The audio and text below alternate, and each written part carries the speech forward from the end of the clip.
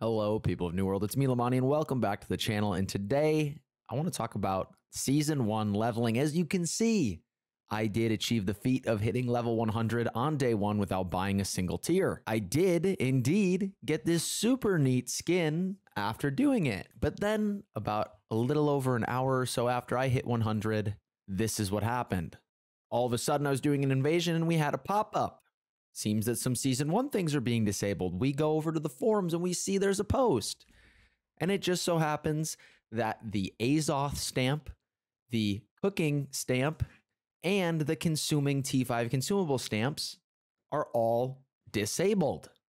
All three are things that I use to grind the battle pass. So after getting through a very painful Empyrean Forge run with some pugs, and then finding out that my double XP token method that I posted last week no longer works and they changed it without saying anything, we then went to our secondary method, which was standing still at a cooking station with about 10,000 of each food and 10,000 spices and simply cooking meals using Azoth vials to reroll and then consuming tier 5 consumables, which count as hearty meals. But my method was essentially never leave town, stand still at a cooking station, and boom, sit there and grind for a couple hours. I got this done in under 8 hours with a ton of breaks. I took a doctor's appointment. I sat there and had a cleaning emergency, took a lunch break, took a snack break, took another snack break, hung out, watched some videos, and we got the job done. Now, what I will say is this is clearly not the method that they were hoping for with the season pass, as it really doesn't promote seasonal content, nor does it promote gameplay. But GG, get wrecked, all you other nerds. I got to do it before you. Anyway, I'm kidding. But what would I suggest in terms of what else can be done? I'm going to say keep your eyes peeled for a video that's going to come out tomorrow or later this next week. And I'm going to cover what methods are going to be the best for actually playing the game, but also getting through the season pass as fast as possible. I kind of want to wait and see what happens with some of these challenges that they remove. Now for AGS, 1, hire me. I'd love it. I think I have some ideas and maybe we could avoid stuff like this in the future. But on a more serious note, now my suggestions for how to improve the battle pass, I think it's a good idea to get rid of the 25 cooking or crafting challenge. If you want to leave it as crafting items, you're going to still have the same fundamental issue if people are just going to craft something else, right? A consumable like a potion, or they're going to craft gear.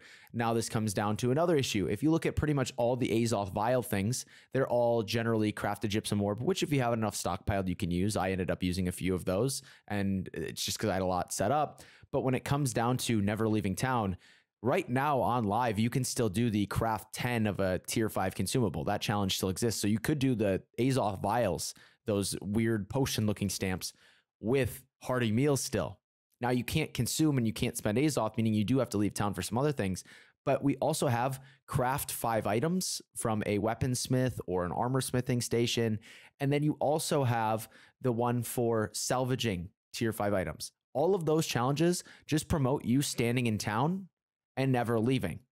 The whole potion sort of stamp is sort of just a, hey, you can craft, you can do this or do some general easy life things, but it also is don't actually play the season and just stand there in town. So I think that in general, that potion vial needs a little bit of a rework. Now, if we look at the axe one, the one with consuming T5 consumables, I think this is one that should be removed. I think, again, you're just going to have the same issue. People are just going to switch to potions. You can grab one of each potion if this gets put back in the game and just cycle through them as they come off cooldown. It might take a little bit longer than what I did. It's just going to still be a problem. I think also the spending Azoth one needs to be removed and just stay out of the game if you really want players to go out into the world.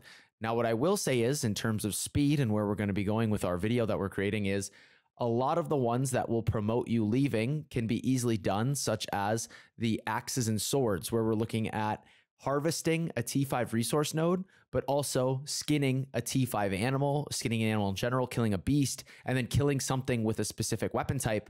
Basically, what the speed method is probably going to become is go somewhere where you can kill a bunch of boars. At the T5 boars, probably in Eden Grove, with a certain weapon type. When you get all of those rolls, go out, re-roll your card until you get a guaranteed 3 stamp from doing that. Go do it, and then roll while you're out there. You'll start leaving town, but what it will become is grab one of each type of weapon and never leave your spot, right? So it's just a matter of how are you going to look at this and how much are you going to have to actually roll your vials.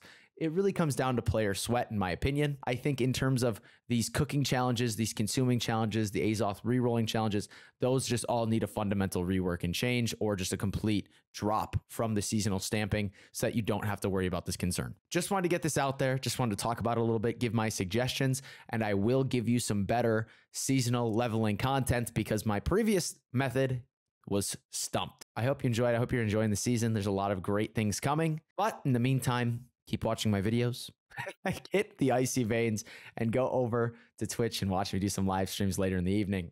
I appreciate all of you. I appreciate the time you spend watching my content. I appreciate the time you spend supporting me. I would not be here if it weren't for all of you. So as always, thank you for watching. Thank you for listening. And thank you to every single one of you beautiful people for being you. Peace.